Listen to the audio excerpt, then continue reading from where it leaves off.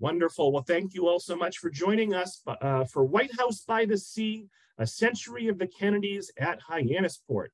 Author Kate Storey is here with us to discuss her brand new New York Times best-selling book, White House by the Sea, A Century of the Kennedys at Hyannis Port, in this Zoom webinar. And Kate's book provides a sweeping history of an American dynasty that has left an indelible mark on our nation's politics and culture. So Kate is the senior features editor at Rolling Stone. She was previously a staff writer at Esquire, where she covered culture and politics, and has written long-form profiles and narrative features for Vanity Fair, Town and Country, and many other publications. And we won't hold this against her here in Massachusetts, but she lives in New Jersey with her family. We again want to thank the Corning Foundation and the Friends of the Tewksbury Library for sponsoring. So all 150 plus of us who are watching live and the many more that will watch on demand, let's give a big virtual round of applause to Kate for joining us tonight. And Kate, you can take it away. Thanks so much. Robert, thank you so much. Thank you so much for having me. And thank you for all of you to being here. It's amazing to see people from so many places, including the Cape and Hyannis Port in Florida, which is where I grew up. And I'm so excited to be here tonight talking to all of you. I've been talking about the book. It's been out for a few weeks now, and it's been so incredible to talk to audiences about this book, which I started back in the fall of 2019. I was working at Esquire magazine at the time, and I had just written an article about JFK Jr.'s George magazine, which some of you may remember was a magazine that covered pop culture and politics. I had written that magazine article. I cover a lot of topics. I have a very broad beat with pop culture and politics, and I've done entertainment and a little bit of everything. And that's a story that stood out. It's a story I really loved working on. I really loved writing. And I was approached by a book agent who talked to me about possibly working on a bigger project about the Kennedys and Hyannis Port, specifically their time in Hyannis Port. And my first reaction was that it sounded like a book that I certainly would want to read. It sounded like a book I would buy. I wasn't sure if I was the right person to do it. But I kept thinking back to that article and how much I enjoyed my time working on it. And it was just, it was a subject I was so curious about. So I talked to this agent, and she suggested just spend some time there, go there, see what you think, see how it feels. And so I did that in the fall of 2019. And I went. It was cold. Anybody who knows that part of Massachusetts, of course, knows that is the time that there are the fewest people there. It was very quiet, very cold. But I met some really, some of you are not hearing me. But I met some really incredible, very open, kind people who really gave me the confidence that this was a subject that I could tackle and that I wanted to tackle. And so that's what started this whole process. So I'm going to share with you a little bit of some background on the whole book before I launch into it. So here is a peek at my last few years. I wrote this book. I signed my book deal in March of 2020, and I had 2 years to write it, hence the masks in every photo. So I really wrote this during kind of the worst parts of the pandemic. The upper left-hand corner is me with my son going on the boat cruise that shows the Kennedy compound houses that started back in the 60s, and it continues today. So that's us taking that tour. The photo on the right is me going sailing with Max Kennedy. I spoke to about a dozen members of the Kennedy family for this book. I spoke to about 130 people in total, which included neighbors, friends who came to visit, people who worked in the house, people who worked for the family. So that's me sailing with Max on a very cold fall day in 2020. I reached out to him and I didn't hear back for a while, and I finally heard back from him. I got an email out of the blue, and he said, "I'll talk to you, but it has to be on my sailboat because you can't understand the Kennedys if you don't understand sailing." So I got in the car, as Robert said, I'm from New Jersey. I got in my car the next day. Max was closing up his house for the season the next week. So he said, it's this weekend or it's not happening. So I got in the car, I went down there, and I spent lovely few hours with him and his wife and his friends on the sailboat. And that picture in the middle is me digging through the archives all across Cape Cod. It's a book that covers 100 years of the family. So I spoke to as many people as I could, but to get a lot of the context of those early years, I really had to dig deep into the archives. That's the Sturgis Library for anybody who knows the library system in Cape Cod. It's an absolutely wonderful, incredibly helpful library. I dug through the old newspaper archives there and found unpublished books and things like that, which really helped me understand the context of Hyannis Port and its history and as it changed. To me, it's a book about the Kennedys, of course, but it's really more than anything else. It's a book about a place and a book about community. So for every Kennedy story I was told or found, I made sure that I did the research to understand what was happening across Cape Cod, but specifically in Hyannis and Hyannis Port to give the stories context. So it was looking at things like weather reports and newspaper archives to understand what was happening in town the day that a big event happened, that kind of thing. So the story starts back 100 years ago in the 1920s. The Kennedy family, Joe and Rose Kennedy, the two of them grew up in Boston, and they spent their summers on the beaches of mostly of Maine with their families to get away from the Boston heat. Joe and Rose actually met on the beach, and years later fell in love on the beach. And once they got married, they started looking for a place to take their own family in the summers. They started their search in Cohasset, and Joe Kennedy applied. They rented a house there. Joe Kennedy applied to be a member of the golf club there and was turned down on account of being Irish Catholic. So they kind of continued further and further out the Cape, kind of renting houses, trying to kind of decide where they wanted to put down roots for their summers. It was a shopping trip in Hyannis that actually introduced them to the area, and eventually they rented a little house called the Malcolm Cottage. This is the backyard of the Malcolm Cottage. That's I should tell you guys who is in this photo. That's Rosemary. That's Rosemary Kennedy, JFK, Eunice, Joe Jr., and Kit Kennedy. I believe I have those right. And that's in the Centerville Beach. If anyone knows the area, is pretty close to Hyannis Port. So this is the backyard of the Malcolm Cottage. That's JFK and his older brother, Joe Jr. The Malcolm Cottage was a lovely cottage at the end of this dead-end street that overlooked Nantucket Sound. And they rented it for a few summers and loved it. And they decided, Joe became a member of the Hyannis Port Club, which is a beautiful golf club up on the hill in Hyannis Port. He applied and was accepted. And they decided they wanted to buy a house. And they thought about the big house next door, which anybody who's been to Hyannis Port, if you've noticed a big house with huge columns that's very stately looking, most people assume that is the main house of the Kennedy compound. It is not, it's the neighbors. Joe thought about buying that house, but it was really his wife, Rose Kennedy, who loved the Malcolm Cottage enough that she encouraged them to have that be the house that they bought. She loved the flat lawn in the back, which is, over the years become famous for where the family played touch football.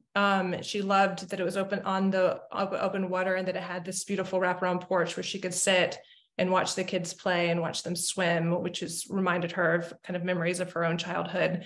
So they ended up buying that house in 1929, doing a massive renovation, doubling it in size. Part of that renovation involved turning the basement into a working movie theater, really like none other in New England at that time. It was an incredibly impressive basement once they did this renovation. Joe Kennedy at the time was working in movies, and so it was important for him that he have kind of the state-of-the-art technology when it came to his at-home theater. And they would invite the family friends, the neighbors, people who work for them into the basement, which fit about 40 or 50 people in this basement theater.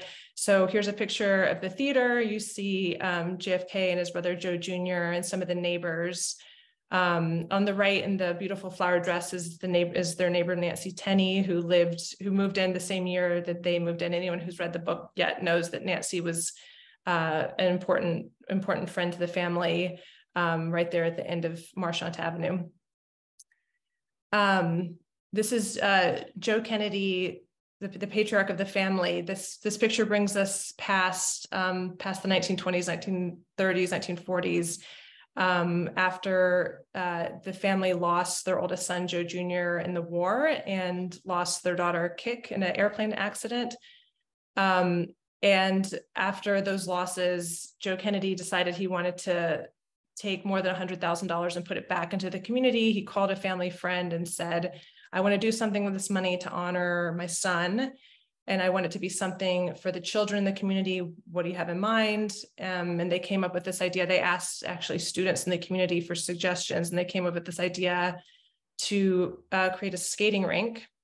Excuse me. Yeah, I thought I had a picture of that. But yeah, they created this skating rink they called the Joseph P. Kennedy Jr.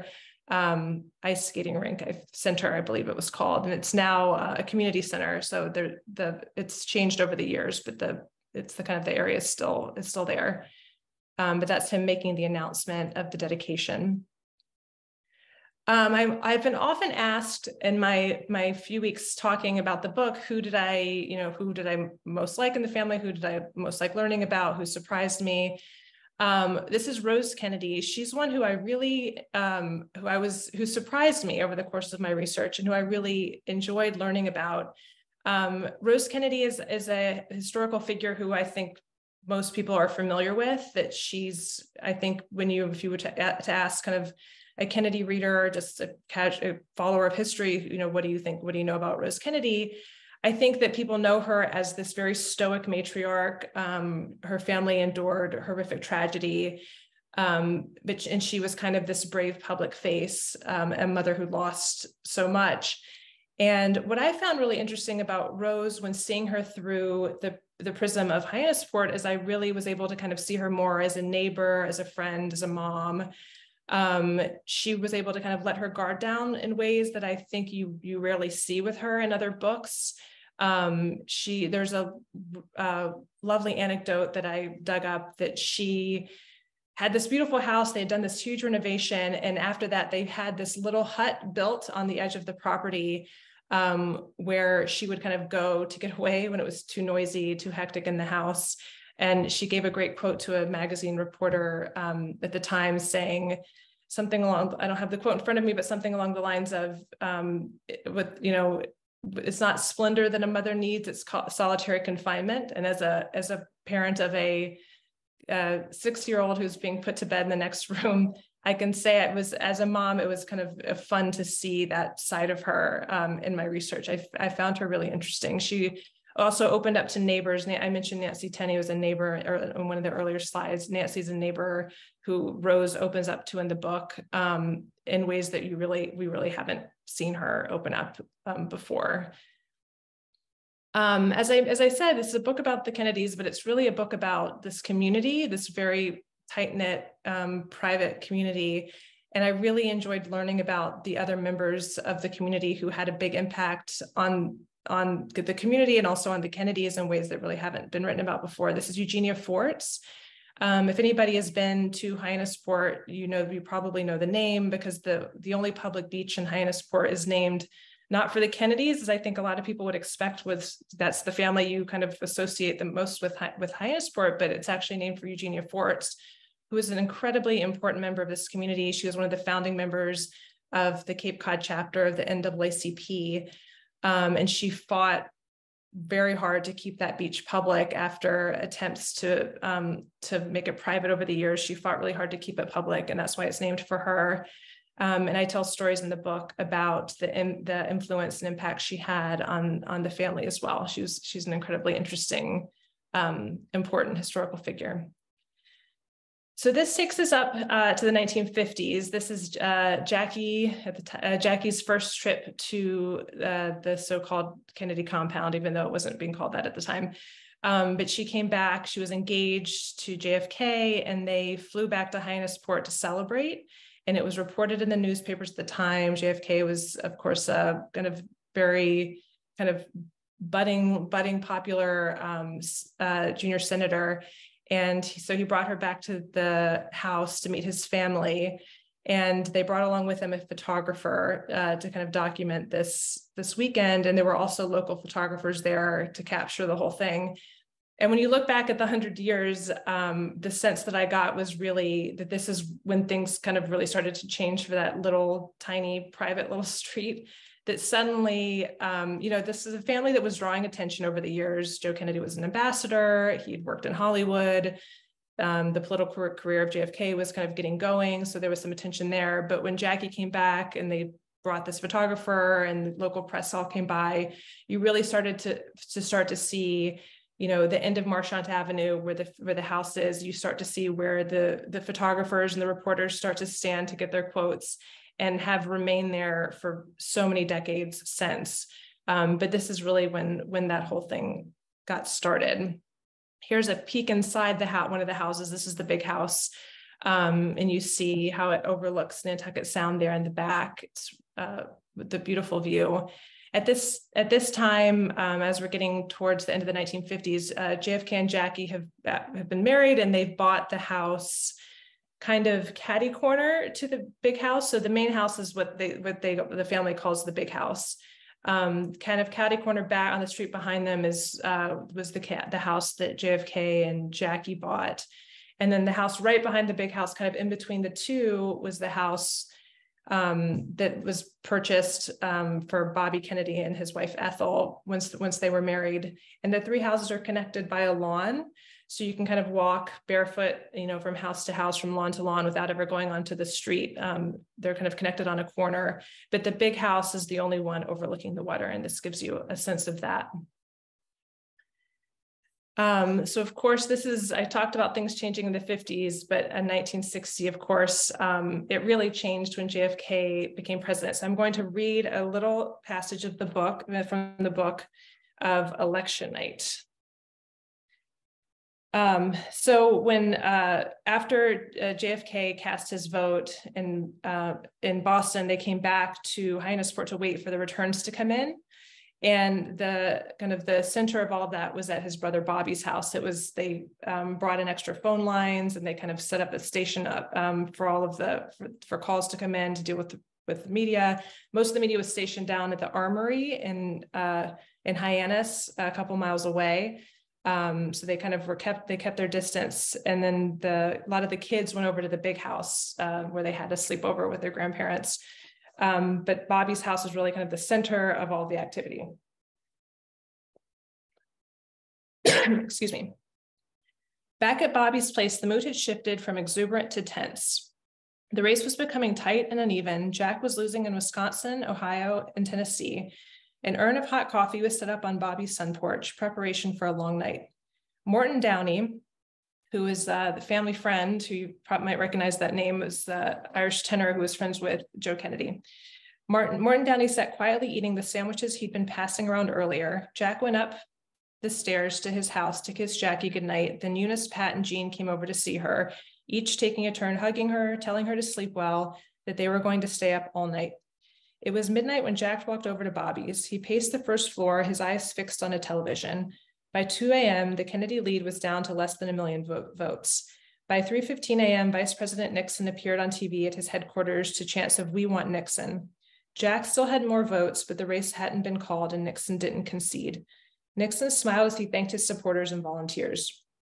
Jack walked over to his future press secretary, Pierre Salinger, to say, "Tell the press I'm going to get some sleep and I won't be making any statements at this time." He walked through the kitchen, out onto the connecting lawns, back to his house in the black night. His sister Pat watched him fade away and whispered, "Good night, Mr. President." He walked up the stairs to his room and fell right asleep. 3 a.m. turned into 4 at the command center, and Teddy and Bobby, their crisp white button-up shirts now wrinkled, their sleeves sloppily rolled, stared expressionless at a television. The next morning, as the sun rose, Bobby's house was quiet, except for the sizzle of bacon coming from the kitchen. Ethel had woken up before 7 to make everyone breakfast. Slowly, as the smell of the grease wafted upstairs, people made their way down. Bobby and Teddy went to Marchant Avenue to throw the football back and forth for a while. On Irving Avenue, 3-year-old Caroline and her nanny Maud Shaw were the first ones up. Caroline ate her cornflakes in her room so as not to wake anyone. And Shaw noticed a man in a dark suit standing outside the window. He didn't look familiar. Then it dawned on her. He's Secret Service. Jack must have won. Caroline insisted on going to wake up her father then. When you wake him up, I want you to give him a nice surprise, Shaw told the little girl. Will you say, "Good morning, Mr. President," this time? They went down the hall and knocked on Jack's door. They cracked open the door to find him sleeping. "Good morning, Mr. President," Caroline said excitedly to her father. "Well now, is that right?" he said, looking over to Shaw in the doorway. "Am I in, Miss Shaw?" "Of course you are, Mr. President," the nanny told him. He told her to run over to the television to read off the latest figures. She did. He was ahead. Jack asked his cousin Anne to take Caroline to ride her horse over at Grandpa's farm. Grandpa's farm is Joe Kennedy's farm over in the neighboring town of Osterville. I think he wanted her out of the house, quite honestly, Gargan said, laughing when she remembered that morning. "The dawn is breaking and the sun is shining," a rumpled reporter said into a camera. The big house stood behind him, the sea right behind it, placid from the protection of the old break wall. It's just the kind of day that's ideal for a game of touch football among the Kennedys. So that gives you a sense of kind of the history that took place there in 1916. Here's a quick little piece of a video. Let's see if it works. Of the helicopter landing. So the people I spoke to in the community remember this so strongly and so viscerally. The memory of the person from Hyannis Port. I wonder if you remember this. The airplane, or the helicopter coming and landing, and the president coming out, and the kids, the kids in the family running down to give him hugs, and piling onto the golf cart that they called in town the Tunerville trolley. But the kids in town remember not only the family running down to say hi, but the neighbor kids would kind of run down the street and kind of stand at the edge of the property to kind of look and see too, that this person who, this neighbor, to see the president arrive. And it was really kind of an exciting thing on Friday afternoons. The president would stay for the weekend before heading back. And you see, this is the family kind of in the backyard of the big house with Nantucket Sound behind it. And you get a sense of this is such a quiet, such a quiet, small community, and the impact that these summer White House years had on it were just monumental.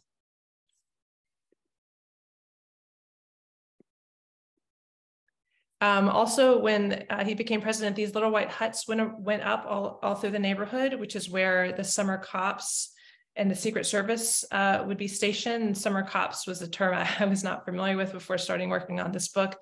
But because the population of the town ballooned so much in Hyannis Port in the summers, they would bring on additional people to work as police officers. I spoke to a number of summer cops who shared wonderful stories with me, really great memories of protecting the house during these years, and just how much those years really changed this community.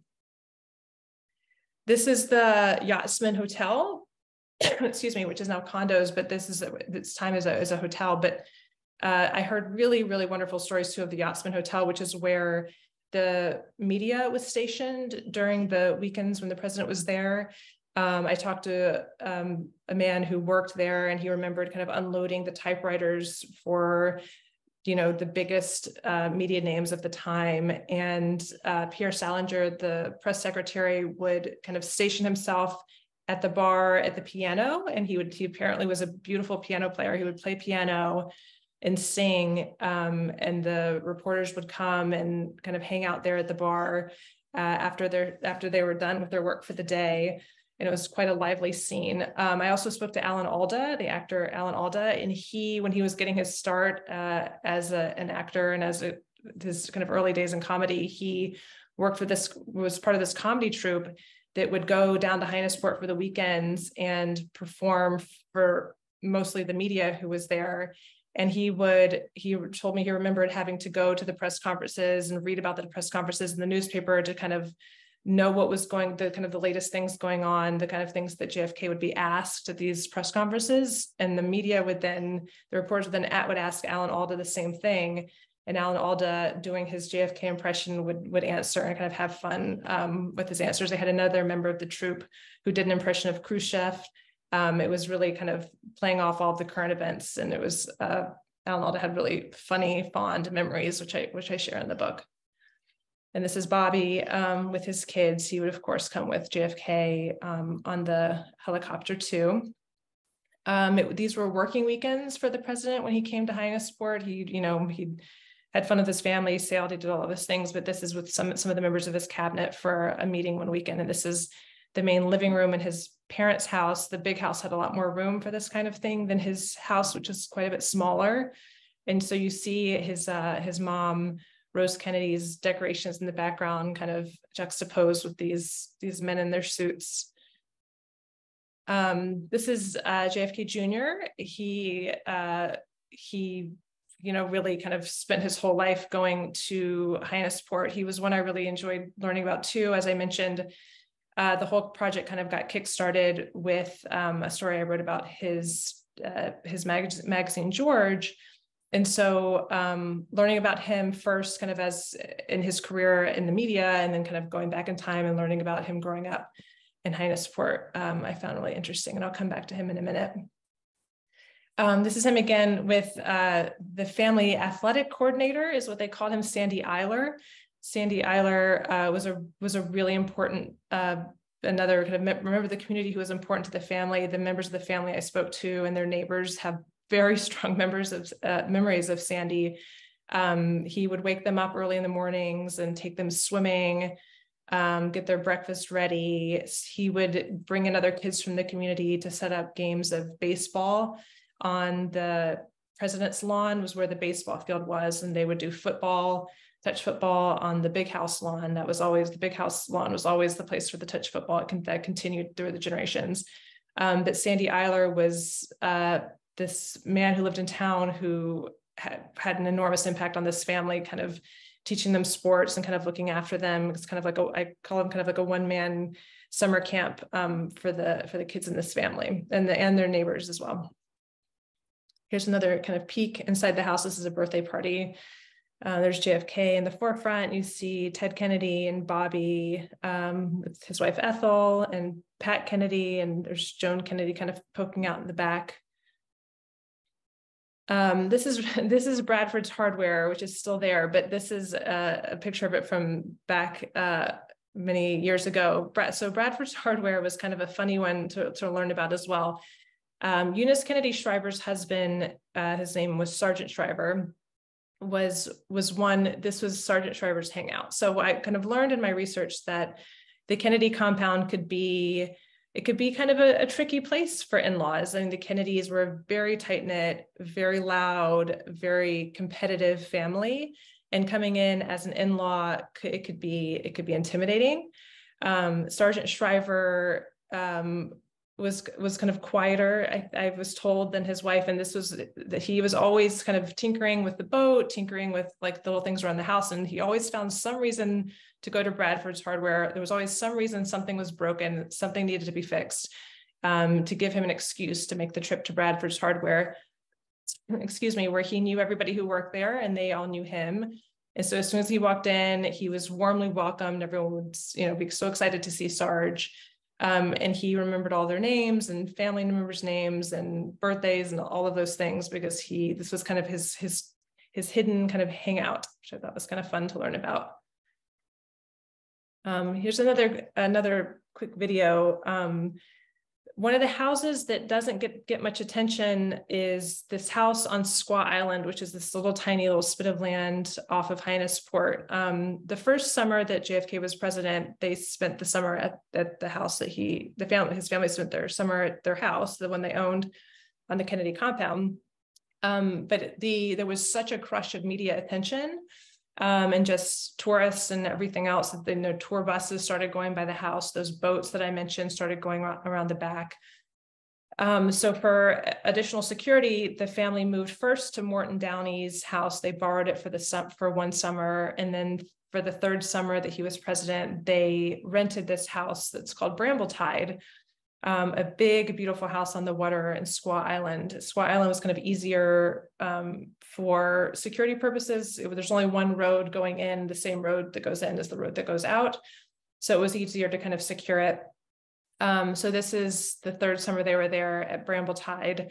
The family that owned that home, Brambletide, really had managed to fend off media for decades and decades and decades. They really never talked about this house.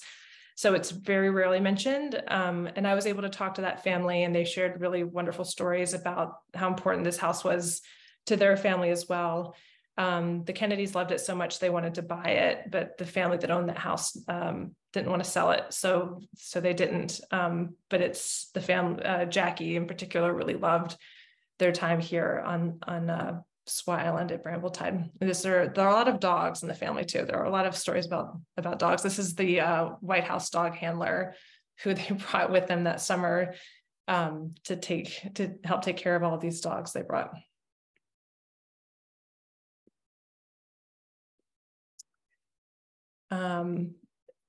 Excuse me, with the Kennedys and all that attention came celebrities to Hyannis Port. This is a photo of Frank Sinatra and his, at the time, young girlfriend, Mia Farrow. Excuse me. This picture actually was taken after JFK's death. They came via an enormous yacht to come pay their respects and spend time with Joe Kennedy after JFK's death. So the people in the community, the neighbors, remember this moment very clearly as well. I was told really vivid memories of this absolutely enormous boat coming and docking behind the big house, and Frank Sinatra and Mia Farrow taking their little boat to come into town, and Mia Farrow going to the little news shop, which is where they sold newspapers and penny candy and ice cream. And the Kennedys took a boat back out to the yacht that evening, and they grilled steaks and kind of had drinks and spent time together. But the neighbors remember it very clearly as well. More celebrities. This brings us up to the 1980s. The 1980s was kind of a festive decade in Hyannis Port for the family. It was when Caroline Kennedy got married there, and her cousin Maria Shriver famously got married to Arnold Schwarzenegger, which was an absolutely enormous event.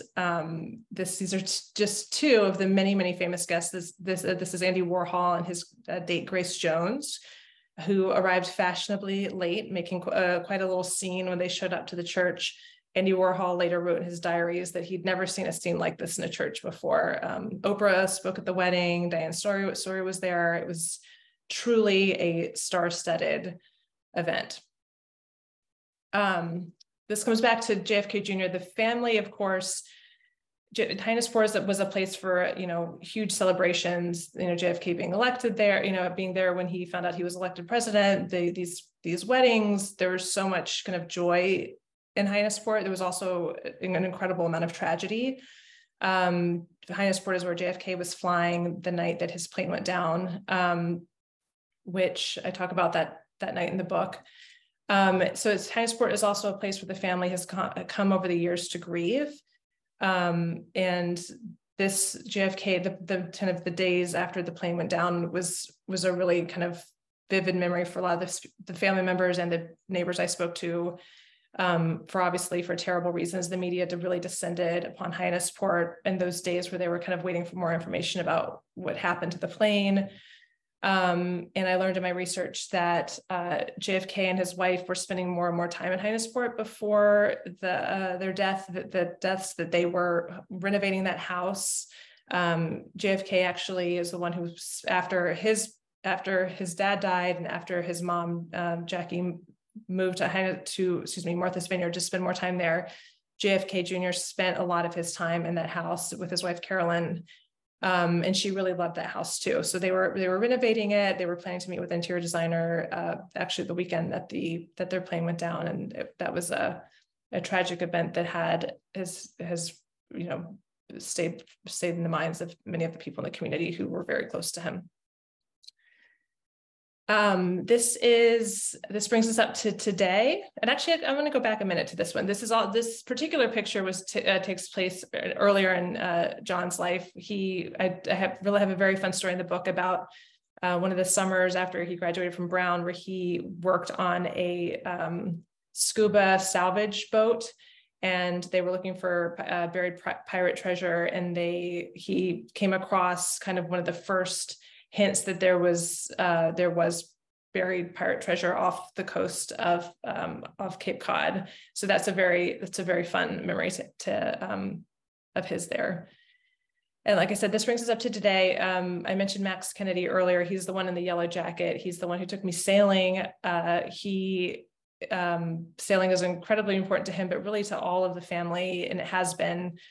Joe Kennedy was not a sailor, but his kids were. So JFK and that generation is really the generation that started this sailing tradition for the family.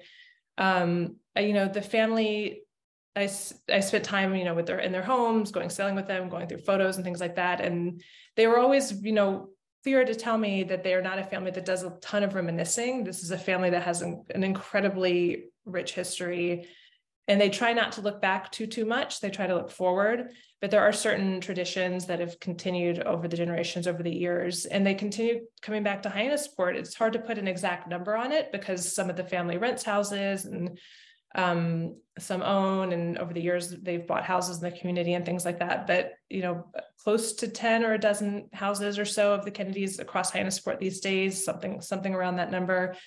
And I asked them, there's this lovely museum in town, but there continue to be boat tours. The family is so closely associated with Hyannis Port. There have been so many tragedies, as well as the good times there. Why do they keep coming back here? Like, a lot of them have moved across the country. Some members of the family live in California on the beach themselves. Why continue to come here? And the answer was very simple and, very relatable as for myself, particularly as a parent, that this is where the family comes. This is how their kids know each other. And they told me that the families, they don't all come there still. Some of the members, it's a huge sprawling family. So some of them have other places they spend their vacations and their summers, but the ones who do come to Hyannis Port, who do continue to spend their time there, those are the cousins that kind of know each other the best. And I really kind of saw that in my time there. I would be doing an interview on a porch, and a cousin would come over to borrow a bike helmet or come over to ask where another cousin was. And the houses are fairly close together.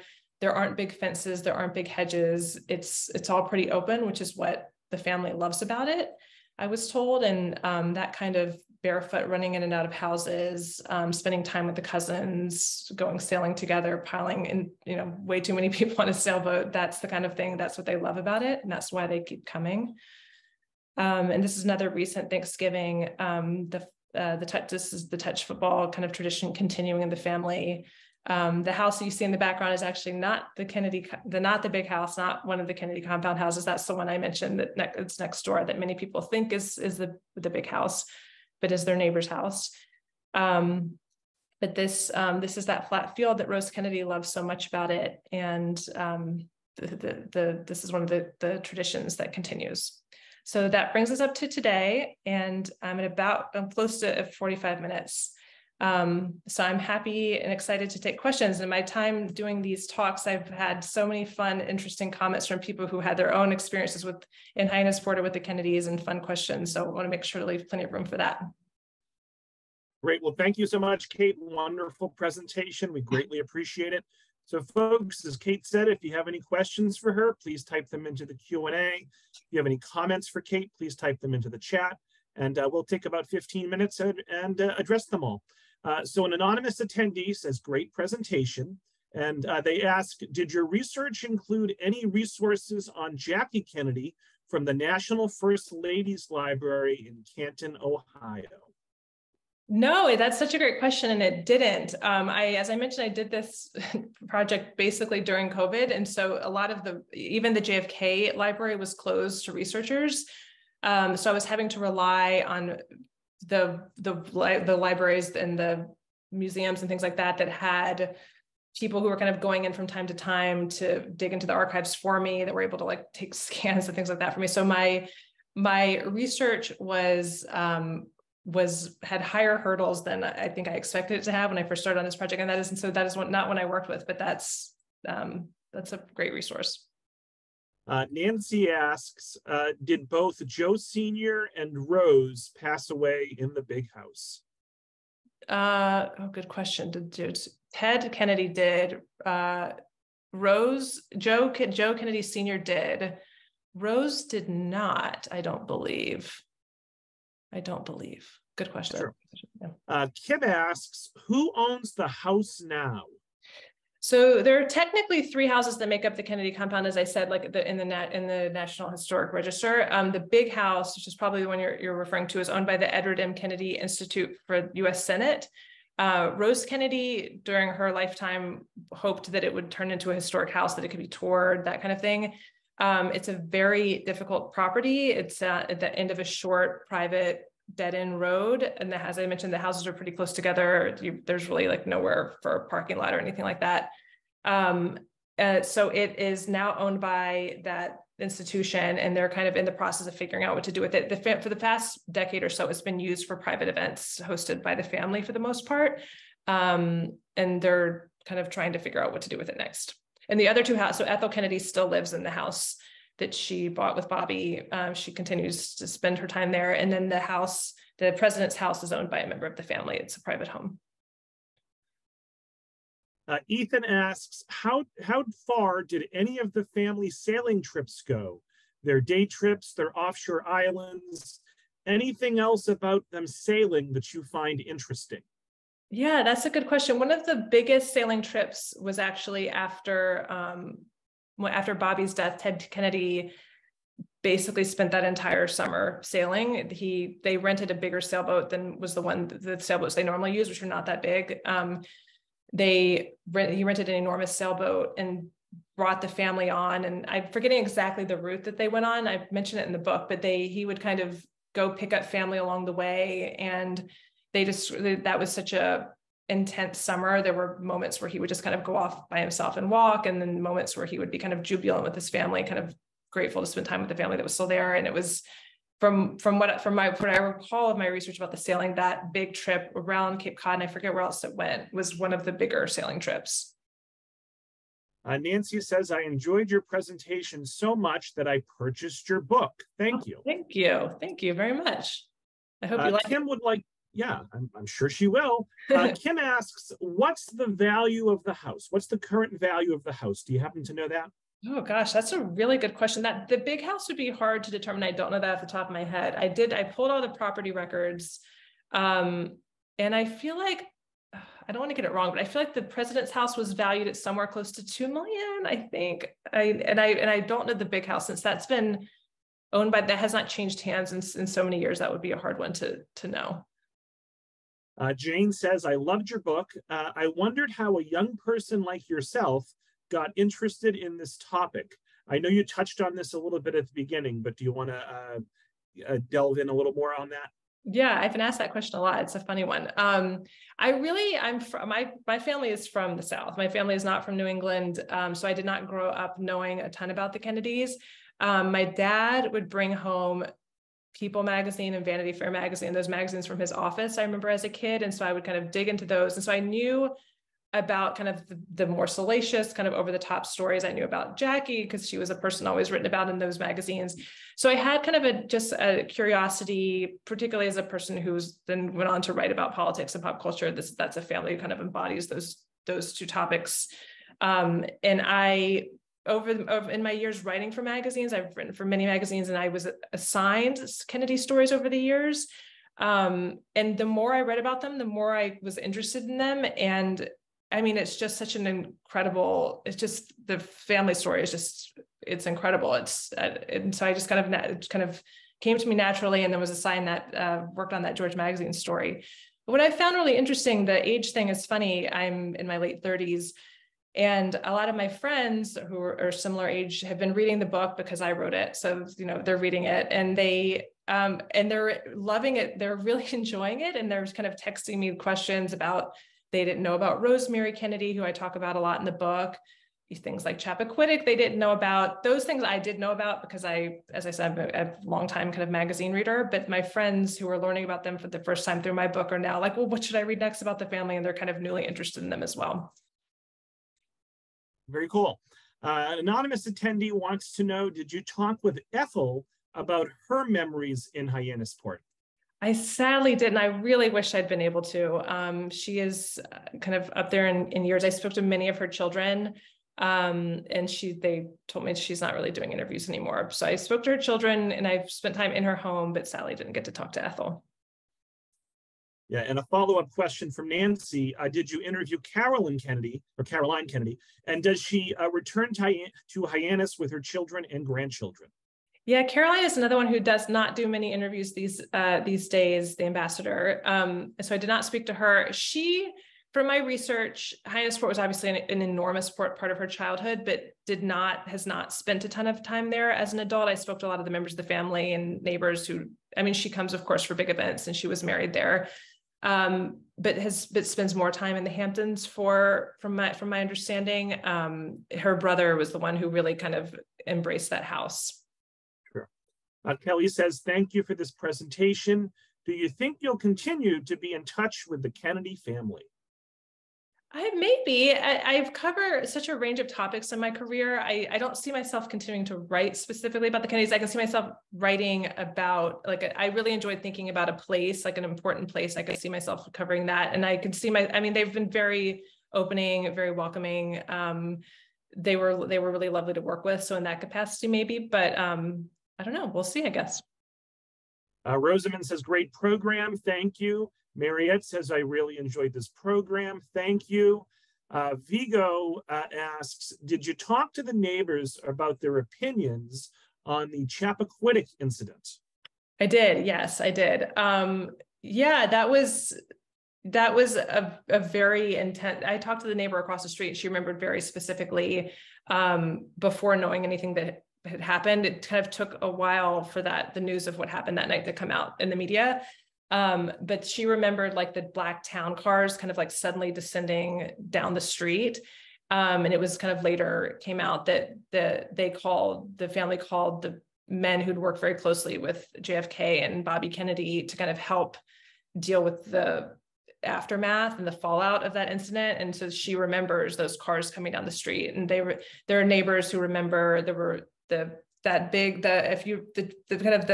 picture of Chappaquiddick is Ted Kennedy speaking, doing this kind of press conference on TV, kind of nervously talking about it. That was filmed at the Big House, actually, which I talk about in the book. And I had this scene in the book of the cousins kind of riding their bikes out in front of the house, and the reporters kind of trying to get quotes from the kids and really anybody who would talk. So I do go into that in the book. So everything in society today goes back to Taylor Swift. Hazel would like to know any information about Taylor Swift. I know that Taylor dated one of the Kennedys recently. Absolutely. Absolutely. Yes. Taylor bought the house. I mentioned Nancy Tenney, the neighbor, a couple of times in the presentation, who was a really interesting character. Taylor bought Nancy Tenney's house. So when she was dating Conor, she bought that house. She did not have it for very long. She flipped it within less than a year. It turned a massive profit, which I don't remember the numbers off the top of my head. But yeah, absolutely. I talked to the guy who owns the ice cream shop, who remembers them coming in to get ice cream together, and neighbors who remember her playing volleyball in the yard. And yeah, Taylor's in there. So let's see here. Kim and Lori both say thank you. Kim enjoyed it very much. Patricia says, great talk. I just ordered the book. Cannot wait to receive it. Thank you so much. Oh, thank you so much. So Kate, I think we've gone through all questions and comments. I think we knocked out about a dozen questions there. Let me circle back to you in about 20 seconds. But folks, thank you all so much for joining us. Look for an email from me tomorrow with a link to the recording, a link to a feedback survey, a link to purchase a copy of Kate's wonderful New York Times bestselling book from Wellesley Books, our official bookstore partner, and also information about some other upcoming virtual author visits will be in that email tomorrow morning around 10-ish or so. So Kate, do you have any last words for us before we wrap it up? No, this was so much fun, and those were really great questions, and I really appreciate everyone who logged in for it. Yeah, so thank you so much, Kate. Congratulations on the success of your book. And thank you all so much for tuning in. I hope everyone enjoys the rest of their evening. Have a good night. Thank you. Good night.